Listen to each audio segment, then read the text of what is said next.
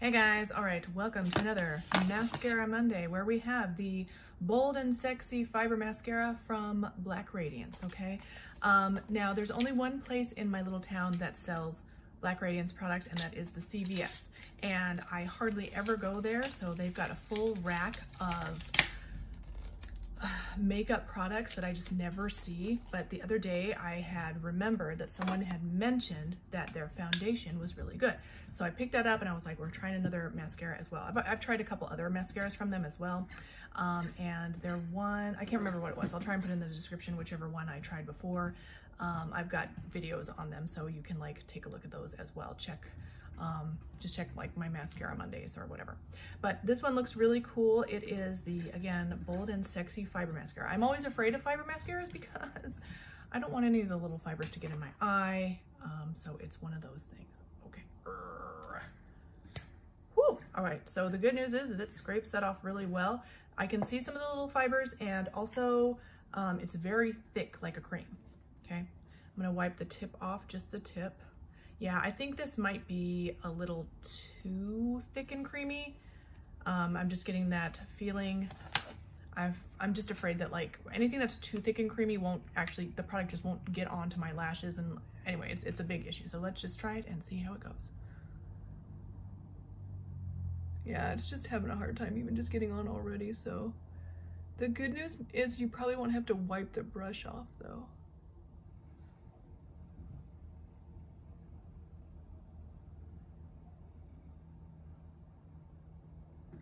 I like the brush shape. What do I usually say?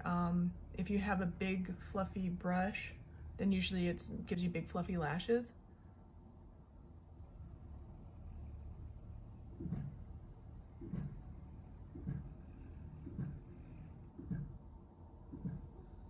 I'm not seeing any fibers really getting onto my lashes at all.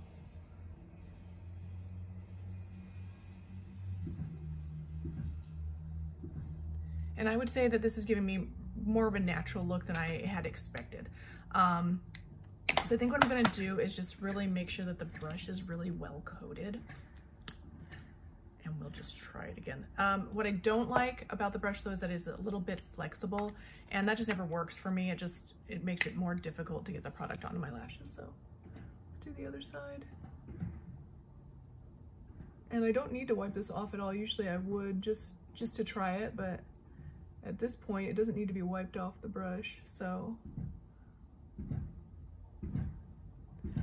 And if I'm being perfectly honest, I'm a little bit worried that this has been sitting in the package on the shelf for years and years and years, and is a very old product is what I'm worried about. I might in a little bit check and see if there's some sort of expiration date or shelf life date or something like that, and see if I have been the victim of a non-removed product from the shelves.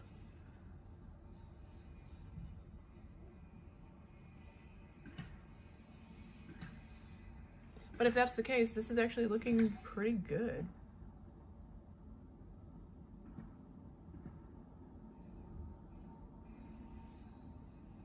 I would call this like an everyday mascara. If you're looking for an everyday mascara, you might really like this one. As a first impression, yeah, everyday mascara is what it's looking like to me. My favorite recently, I have rediscovered, I try so many mascaras, so it feels like I haven't used this in a long time, but this is actually one of my newer purchases and trials. This is the She Glam. I can't remember what exactly it's called, and it's not written on there, but it's a dual-ended volumizing slash lengthening side. What I love about it is the volumizing side, okay?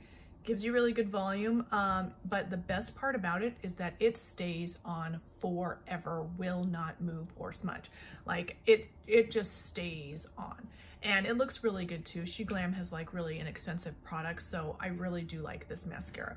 If you don't want to order a mascara online, then this one is really good too. This is the Essence Get Big Lashes Volume Boost. I've been really liking this one recently. It does burn my eyes a little bit, but a lot of mascaras do that. So, I mean, if you don't have sensitive eyes, you should be fine for that. This one though, inexpensive. It looks good. It's not burning my eyes right now. I don't know. I don't think it's like on my most amazing mascaras list. But it's good. I think it's good. Again, like I have to be perfectly honest, which means I don't think I'll be going out of my way to repurchase this. I don't think it's bad though.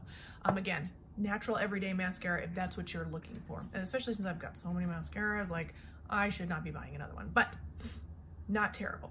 Can we leave it at that? We'll leave it at that. And I apologize if you hear a bunch of hammering and such. There is construction going on outside my window, but because I'm 43 years old, my hot flashes were going crazy, so I had to open the window. Do you get me? Okay, I will see you guys in the next one. Don't forget to thumbs up, like, subscribe. Bye.